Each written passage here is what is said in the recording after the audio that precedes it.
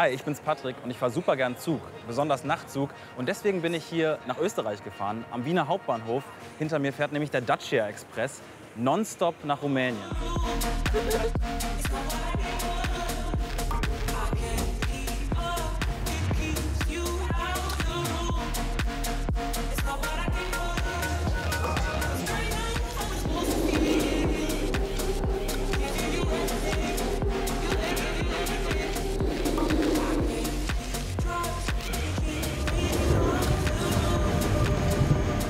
Über 19 Stunden geht die Zugfahrt und das ist damit eine der längsten Zugstrecken in ganz Europa.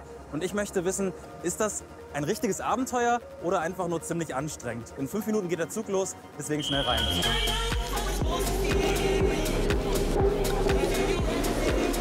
Der Dacia startet um 7:45 abends am Wiener Hauptbahnhof. Zuerst geht es Richtung Ungarn bis nach Budapest.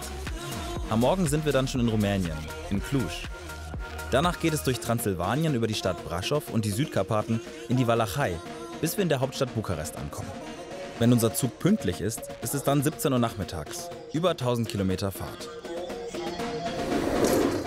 41, das ist meins.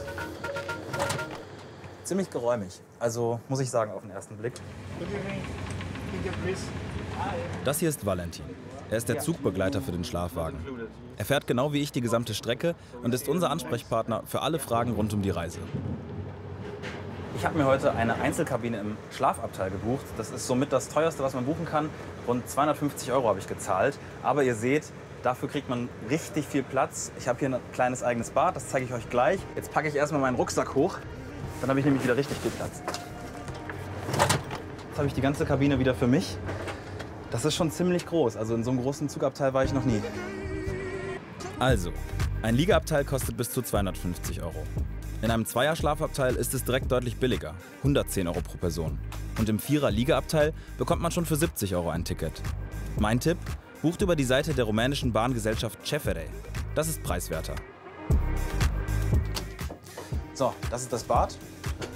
Und das Besondere ist, es gibt nicht nur eine Toilette und ein Waschbecken, das würde ich ja sagen, ist relativ normal für ein eigenes Bad, sondern auch eine eigene Dusche. 5 Kabinen hier haben eine Dusche und ich bin einer der Glücklichen.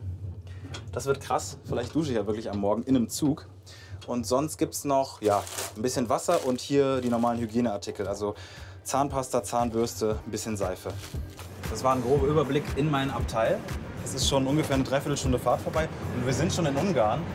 Deswegen nutze ich jetzt noch mal schnell die Zeit, bevor hier alle schlafen gehen, um ein paar Leute kennenzulernen. Ein paar Abteile weiter habe ich vorhin ein rumänisches Paar einchecken sehen. Ottilia und Ovidiu. Sie fahren gerade von einem Rammstein-Konzert in Prag nach Hause.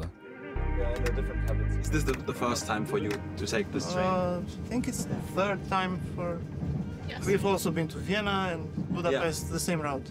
We just came from a short 3-day city break to Prague. Okay. And we travel by train because it's more pleasant than planes. Yeah, but it's quite the long journey, right? I was just saying to her that I prefer spending 12 hours sleeping in a train than, I don't know, 3 hours by plane. Yeah. Plus another 2 in the airport and waiting for your luggage. But is there anything I need to think about? Anything I need to worry about? Or... In this train? Yeah. Not necessarily. We have a power plug. Yeah. I hope it works, Yeah. but we have one. Like this was a special feature. It does work though, right? Sometimes. It doesn't work right now? It was on off. Now it works. No, it doesn't. Oh, it doesn't. Oh, okay.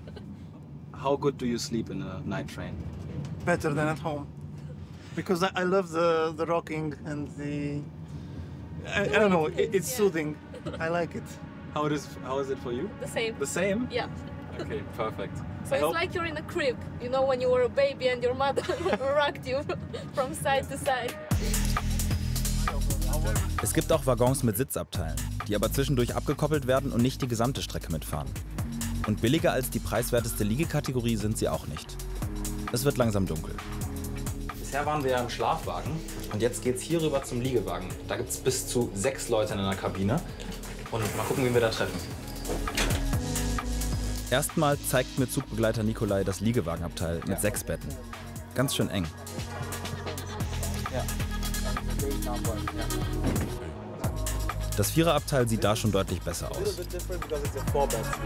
A little difference about the bed is much wider. Yeah. The space Yeah. inside and the space between the beds down wider also. Yeah. Dieser Bereich wird oft von Familien gebucht. Wer in seinem Abteil keine eigene Dusche hat, der kann hier im Liegewagenabteil die öffentliche Dusche und das WC benutzen.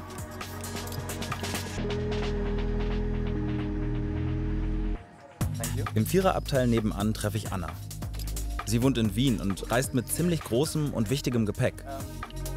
Ich bin gerade bei dir vorbeigelaufen und das ist natürlich ein bisschen auffällig. Ja, Was ist das? ist meine Brautkleid.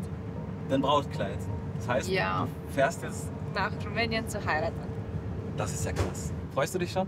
Ja, auf jeden Fall. Ich bin nervös, aufgeregt.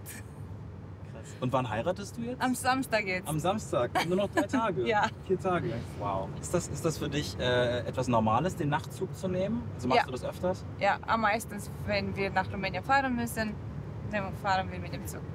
Und immer auch am besten in diesem Liegeabteil, weil das ein bisschen billiger ist. Genau, Ein bisschen genau. preiswert. Sehr oft auch in der Sechser Ja.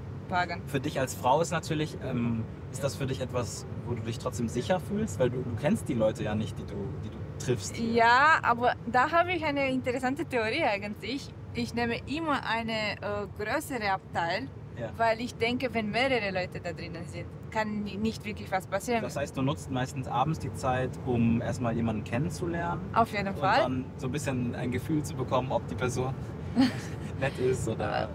Ich mache das nicht unbedingt deswegen, nein, ich befreunde mich einfach mit Okay. Leuten sehr einfach, sehr schnell. Am Ende darf ich sogar mal sehen, wie Annas in Wien geschneidertes Brautkleid aussieht. Richtig schön. Das Ferenc-Puskás-Stadion bedeutet, wir sind in der ungarischen Hauptstadt. Zwischendurch ein kleiner Vergleich. Die Reise im Flugzeug ist deutlich kürzer als dem Nachtzug. Wien-Bukarest in 2 Stunden oder 19 Stunden. Auch bei den Preisen ist das Flugzeug billiger.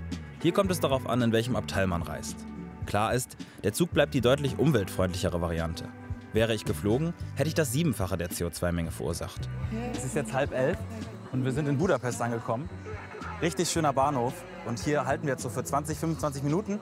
Es steigen noch mal einige zu und dann fahren wir weiter Richtung Rumänien.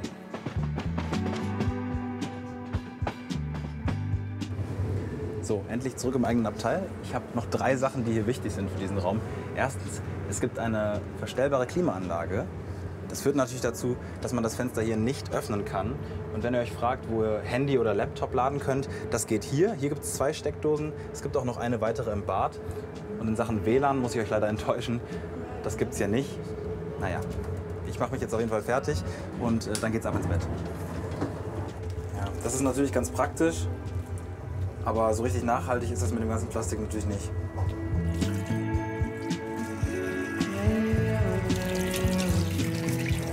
Fertig gemacht habe ich mich jetzt. Es ist circa 11:30. Licht im Bad aus. Und jetzt kann es eigentlich schon echt ins Bett gehen. Und der große Vorteil ist, weil die Zugfahrt ja wirklich richtig lang ist, werde ich versuchen, mir keinen Wecker zu stellen und mal so richtig auszuschlafen. Praktisch. Hier kann man ausmachen. Gute Nacht.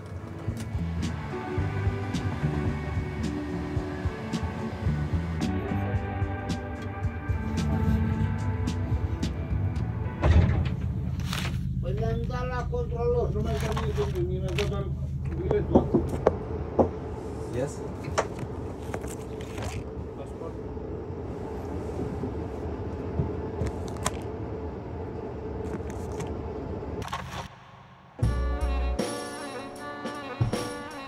Sonnenaufgang in Rumänien. Hier ist es nach der Zeitverschiebung 1 Stunde später als in Deutschland oder Österreich. Morgen, kommt rein. So, es ist jetzt kurz nach 8. Ich konnte eigentlich gut schlafen, aber dadurch, dass Rumänien nicht im Schengen-Abkommen dabei ist, müssen in der Nacht Pässe kontrolliert werden. Und das gleich 2-mal, einmal auf der ungarischen Seite, einmal auf der rumänischen Seite. Und das nimmt dann schon echt 2 Stunden in Anspruch. Und ja, deswegen war nichts mit Durchschlafen. Aber ich finde, also wenn man dann einmal zur Ruhe gekommen ist und die Bahn rattert, dann ist es super. Dann Hat es echt gut geklappt, deswegen würde ich jetzt sagen, würde ich eigentlich recht ausgeschlafen. Unser erster Halt in einer großen Stadt in Rumänien ist die Studierendenstadt Cluj. So, ich habe mir jetzt schnell was angezogen. Wir sind in Cluj angekommen und ich möchte hier Ovidio und Ottilia abfangen. Sie müssten gleich entweder hier, ich glaube, sie kommen hier raus. Did you sleep? Did you sleep? And now you can start your day in Cluj. Work day. Oh, is it a normal work day for you now? You have to work what time? 8, 9, something like that. I think So you will go straight to work from Yes. here? Die beiden arbeiten hier als Freelancer im IT-Bereich. Cluj ist ein Hotspot für diese Branche. Nikolai erklärt mir in der Wartezeit, was vorne am Zug passiert.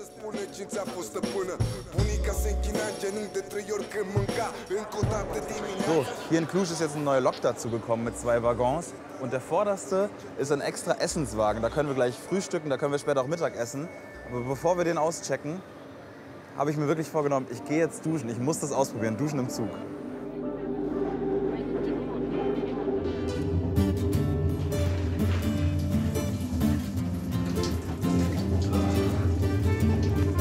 Das kann auf jeden Fall von meiner Bucketlist runter.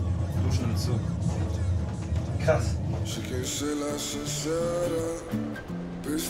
Der Zug ist recht kurz und besteht nur noch aus 4 bis 5 Waggons.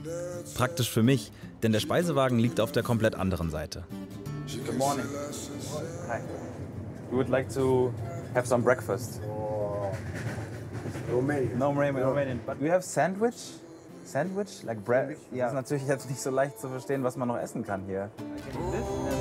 This is not there. Zum Glück hilft mir Nikolai beim Übersetzen.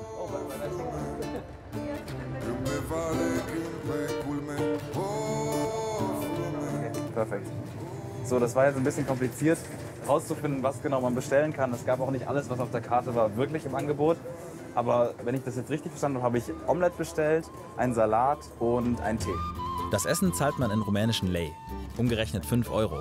Kleinere Snacks kann man hier auch in Euro bezahlen, Mahlzeiten eher nicht. Wir haben hier einmal Omelette, dann einen Salat mit sauren Gurken und Paprika und noch ein Sandwich. Also das ist doch ein ordentliches Frühstück. Thank you. Ich habe jetzt Zeit, einfach mal rauszuschauen. Für mich ist diese Reise auch eine zurück zu meinen eigenen Wurzeln. Meine Oma ist im heutigen Nordrumänien geboren und seitdem nur einmal wieder hier gewesen. Hallo, hier ist der Patrick, hallo. Ja. Ich rufe sie an und erzähle ihr, was ich sehe. Das geht ganz gut, denn das Mobilfunknetz in Rumänien ist sehr gut ausgebaut.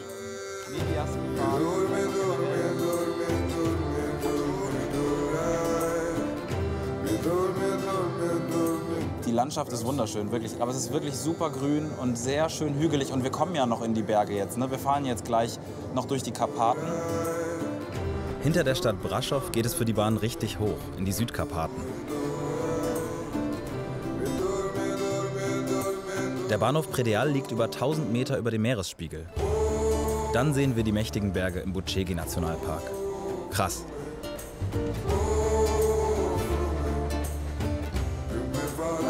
Es ist Nachmittag und ich habe schon wieder Hunger.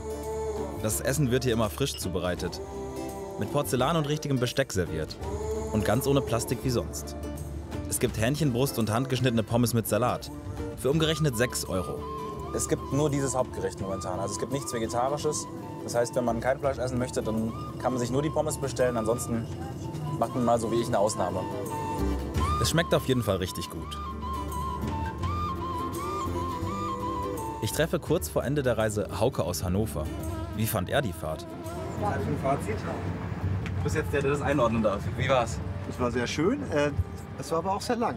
Ja, stimmt. Und ich habe schon gerade gesagt, im Grunde ein bisschen ist natürlich der Tag jetzt, der heutige, der ist schon gelaufen, weil wir kommen erst um 5 ungefähr an.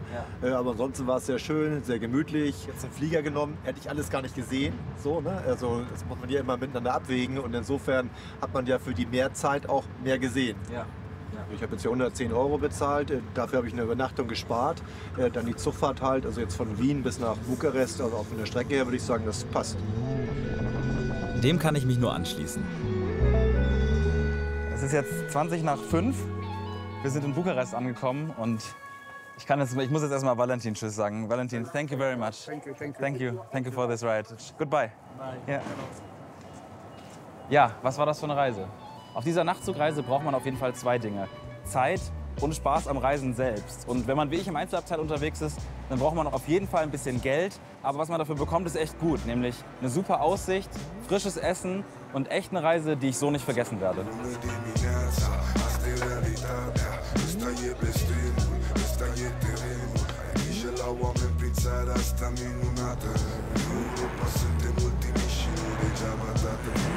Wie hat euch diese Nachtzugreise gefallen? Schreibt es mir gerne in die Kommentare.